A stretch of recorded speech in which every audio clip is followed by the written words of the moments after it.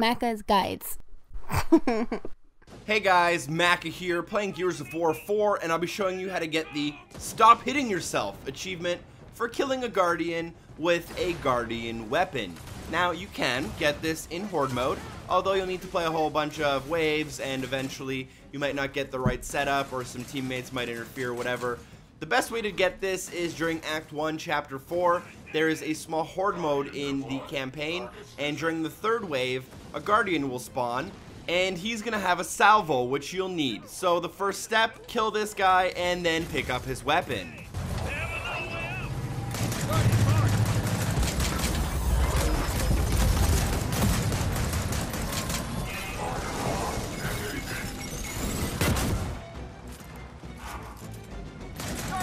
As he dies, his body will fall to the ground, and then you'll need to go and actually rip out the Salvo from his frame.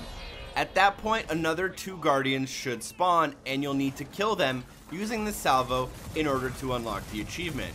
Keep in mind, there is a difference between Sentinels, which have a tri-shot, and Guardians, which have a Salvo. Thank you so much for watching. I hope the video was helpful. Share it with a friend, drop a like. Thank you so much to Doc Cupcake for supporting the show on Patreon, and hopefully I see you guys next time. Peace!